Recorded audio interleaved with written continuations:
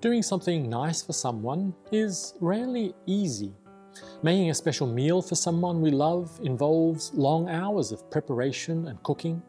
Planning a family holiday means working hard all year, saving money, and not buying the little things we would like for ourselves. In our world, time and resources are limited, so doing something for someone else's benefit often means giving up something of our own. But nevertheless, we willingly still make those sacrifices because we aren't thinking of ourselves, but rather the joy we will bring to those we love. The writer of Psalm 132 reminds us that David had this experience too.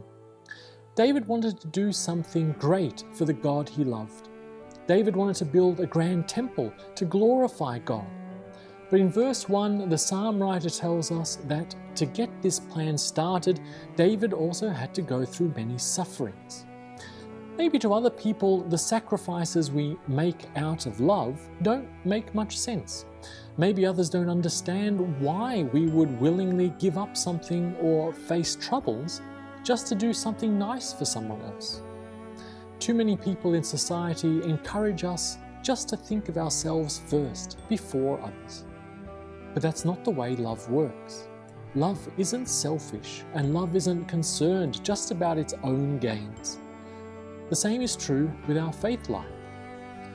David wanted to do something great for God, and so he didn't just focus on gaining something for himself. Preparing a temple was hard, but it was a work of love. But as verse 15 tells us, David's act of love actually did bring blessings. Not just to David and his family, but to the whole community. All Jerusalem, and especially the poor and needy, were blessed because of David's act of love. The same is very true today.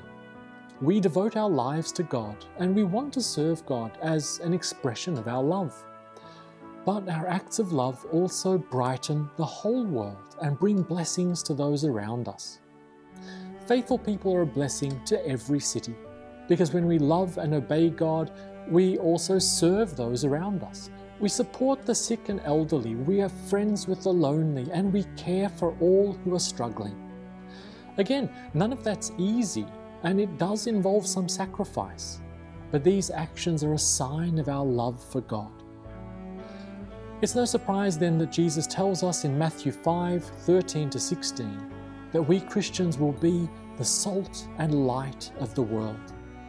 That's because even though our little acts of love aren't always easy, they truly do make the world a better and brighter place.